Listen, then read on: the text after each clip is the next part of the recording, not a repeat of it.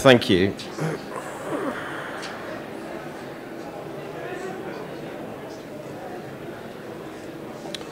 Right, so good afternoon, everyone.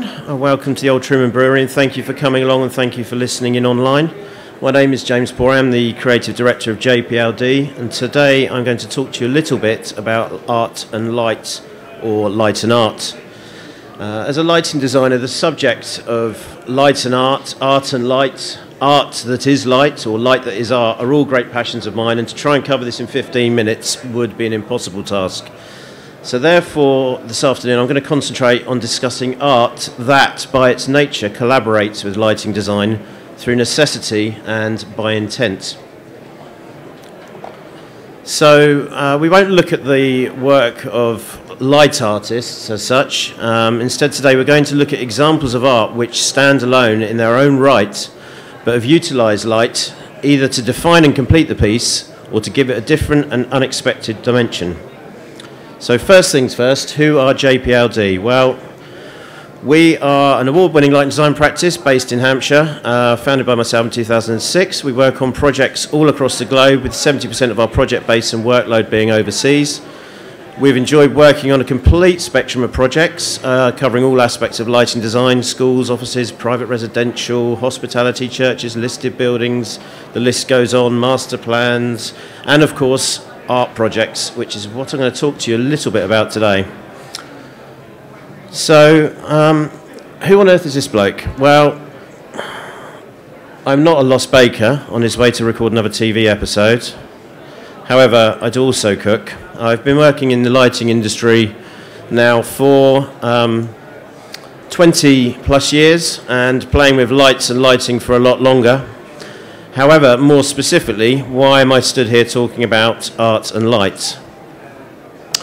Well, when I first started in lighting design with the wonderful Mary Rushton Beals at LDH, one of my very first projects was working with London Underground on their ambitious art programme, originally entitled Platform for Art, which is now known as Art on the Underground. Art on the Underground programme is a scheme developed by London Underground to bring art into the public realm and build on the close links that London Underground has always had with art and design. It can range from a large-scale commission, taking over vast areas of stations, to pocket tube map or little sort of mini cover commissions. Of all their sites, probably the most well-known is the disused platform at Gloucester Road. So in those early days, back at the turn of the millennium, the pieces and installations going into Gloucester Road were of a three-dimensional nature. These were often collections of art by art forum groups, or in some cases individuals who had been commissioned. Despite having an understanding and appreciation of light and the effect it could have on their work, many artists were surprised by the dramatic changes we could bring about. We only had a basic spotlights at our disposal back then. However, by the application of different types of lights, some cases different colours of lights, to the surface using focus beams, different beam angles, spreader lenses, softening filters, and even dichroic glass, we could really help define and establish the work and create stunning and sometimes alternative contexts. There are also some artists we work with where light and its integration with their work was an intended aspect of the piece. This is evident in the work of sculptor David Begbie, whose figures and forms utilise light to create a secondary piece of art on their own. By illuminating the work with a focused beam of light onto the piece, the rendered shadow on the surface immediately behind, which in some respects can be more powerful than the actual sculpture itself. Rather annoyingly for us, David has now become a bit of an expert in lighting his own work, so fair play to him. But like David, though, there's a number of other artists we work with whose understanding of light was such that they'd already considered it, and in some cases integrated it to the point it was an essential element in their work. This is even more paramount when working with glass artists, where by the nature of the material, they have to embrace light and how it integrates with their work. In some respects, glass is intrinsically one of the hardest materials to light, and this is what we're going to look at this afternoon, focusing on one artist in particular. So Kirsty, who I've worked with on a number of projects now across the UK, she studied architectural glass and painting at Edinburgh College of Art and graduated in 1995 and moved to London, and she worked with a range of consultants, galleries and artists, and she's begun to sort of develop her work in a very site-specific way. So Kirsty and I were introduced about 10 years ago now, and by a mutual friend of ours who's a documentary filmmaker. Bizarrely, it wasn't until we actually started to look at our back catalogues, our portfolios, that we realised we'd actually worked together at Gloucester Road all those years ago, and she was one of the artists in residence, if you like. So here's a few examples of some of the early projects we've done. These are site-specific screens, which very basic illumination, but quite powerful in the effects, especially once the darkness descends. We've got Bridlington Sea Change across the top there, and the lower section are Glasgow Fort. Both these examples have linear wall grazing luminaires recessed in a special detail at the base. However, we're going to focus today on two more specific projects in a bit more detail. So, first up is Kirkstall Bridge Clock Tower. Kirkstall Bridge is a new retail destination on the west of Leeds, occupying a peninsula formed by the River Aire and Mill Race. The site lies within an area of important industrial heritage, with Kirkstall Forge, Abbey Mills and the remains of Kirkstall Abbey all close to the site. The clock tower at the heart of the development, which you can see up in the top corner up there, is created as a response to the industrial history of the area. So for the piece, Kirsty took inspiration from the 1930s clock tower, which was originally dominating the site, with the clock face and mechanism made by famous local clockmakers. Kirsty integrated all these elements into the piece, along with images of the industrial artefacts and processes specific to Kirkstall, which are featured in the screen-printed glass cladding. You can see one of the early drawings there on the far side. The clock tower itself is wrapped in an image of a woolen spool reflecting the blanket making and textile filling activities carried out nearby. So we were appointed by Kirsty to develop a subtle lighting scheme which emphasised the elements described in the narrative while helping to establish the piece against a visually busy backdrop. So the design and treatment of the glass was adapted in conjunction with our lighting design. So it was modified to maximise the light transmission and diffusion, as well as to conceal the luminaires and the controls. So we added areas of heavier sandblasting, screen printing or imagery to conceal the fittings and assist in the transmission of the light where required. There's a simple scheme created using RGBW linear luminaires to achieve the internal lighting and the backlighting of the main glass with a dimmable LED sheet solution, which we put a semi-opaque diffuser behind the clock face used to backlight the two clock faces. So there's one on either side. And the whole system is programmed and controlled by a basic sort of Pharos unit in the base with a daylight sensor on the top of the tower to monitor changes in ambient. So you can clearly see on this one the aforementioned details by Kirsty and really give it the sense of place. The clock face lighting is actually tuned to the daylight ambient, so to ensure it's comfortable to view at any time of day. In appreciation of the industrious energy of the site and the people who occupied it, you can see there's a slight colour change on it, and the internal glowing illumination of the tower is subtly changed to loosely reflect natural daylight cycles and therefore human-centric requirements to try and bring that human element into it. White light is warm in the morning to replicate the sun coming up, and as it goes through the day it gradually becomes cooler and then it becomes warmer again at the end of the day to replicate the sun setting. Every hour there's a blue or a red colour shift to define the hour mark on the clock. So next project we're going to look at is the glass tapestry at Oxford St John's. So this is a hidden corridor within the 17th century Canterbury quadrangle at St John's College, Oxford. The glass artwork was commissioned as part of the library extension centre study by the architects Wright and Wright. So the piece itself is about 15 metres long, and it details the first 200 years of the college's history from 1555 to 1755, unfolding the story through texture and light. So the mathematically accurate series of abstract documents are placed along the timeline, with each year represented by 7 centimetres, featuring key figures in the college's early history, in addition to glass-making techniques from the 16th to the 18th centuries, alongside more contemporary techniques. There is actually an oculus you can see in the image up there on the far corner, sorry, the closest corner to me, 2/3 of the way along this otherwise dark corridor, which is basically bringing daylight into the space. So that was a very important consideration in the lighting design.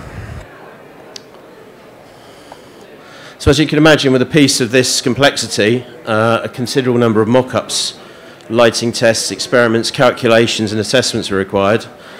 We had a number of maquettes were made because we had different glass techniques. We had sandblasting, mouth-blown glass, all of which react to light in completely different ways. We did a full assembly of the piece in the glass workshop, and the bottom corner there, we actually modified. There's 111 luminaires in this piece. Each one has got its own lens, custom to its exact location. So we modified them all. Some are heavier frosted, some are not quite so much, some have none at all. To alter them in the way they reacted with the glass. We had to, it was a bit of a logistic, not a nightmare, challenge. But we had to site 111 individual DARC drivers and all the control equipment as well, and make it look invisible. So we did a number of lighting tests.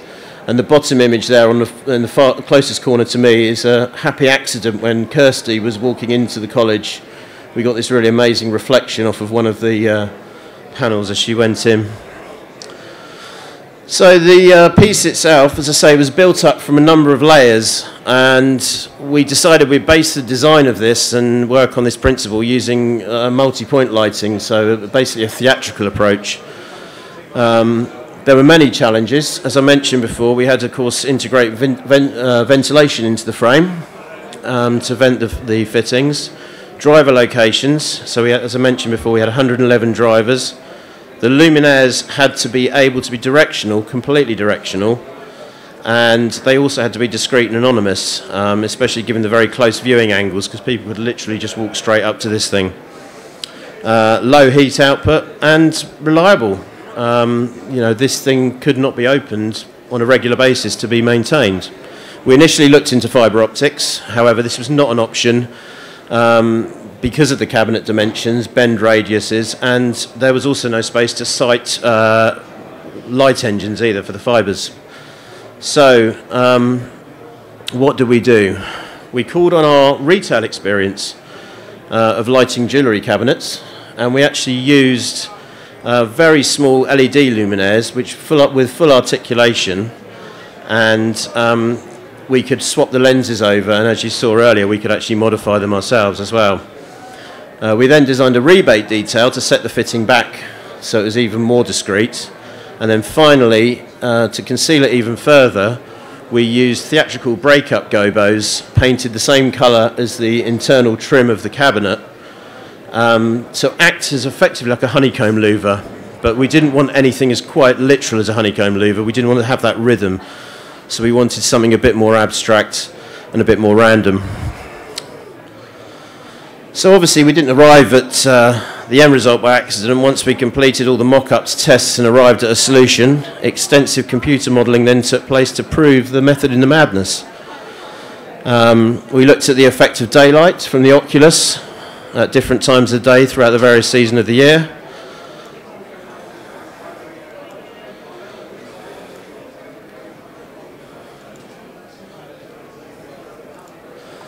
And finally, as the piece had designed to cover the first 200 years, the client said they wanted it to last another 200 years.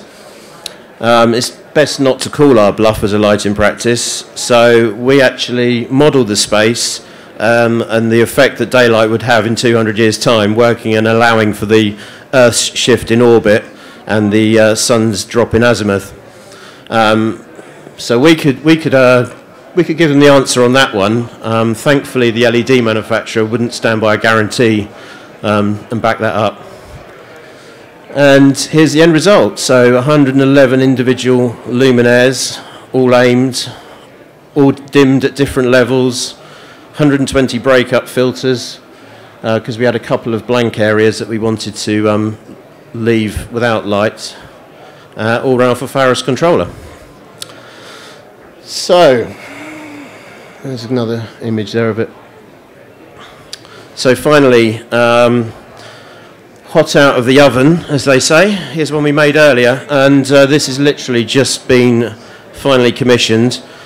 So this is one, no art, well, you could argue we're artists, but no artist was involved in the making of this. No artist was harmed in the making of this.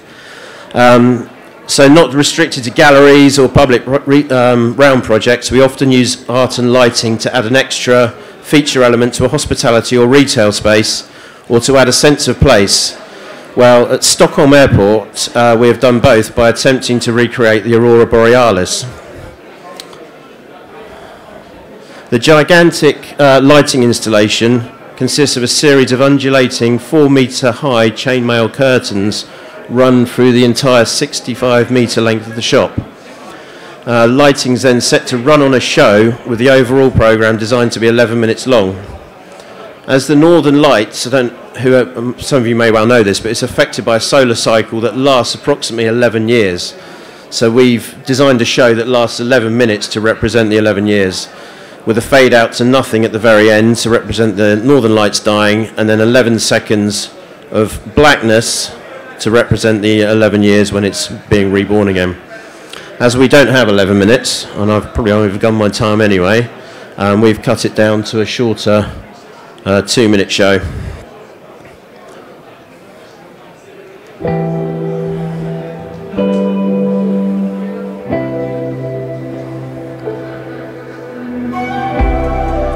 So the full 11-minute show starts off with a small amount of lighting activity, starting off subtly before ramping up in ferocity and then slowing down, ramping up even more, slowing down, then gradually ramping up to a finale before fading out again. We wanted the replication of the Aurora as accurate to the shift and speed as possible, but random enough to look natural. In order to give this random feel, the tempo of the lighting changes and varies, with some of the lighting runs intended to be very quick to build the drama, while others are slower and more ethereal. We've also purposely kept the palette of lighting colours fairly controlled so it looks more natural and not artificial and not like a lighting effect, picking out only the most recognised colours and hues from the Aurora.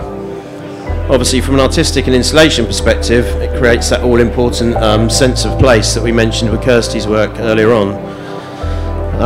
From a commercial aspect, it's great because it creates a tourist attraction within a shop, which of course increases footfall in the store, increases dwell time. People actually just come to the store to see this, and makes them stay in the shop.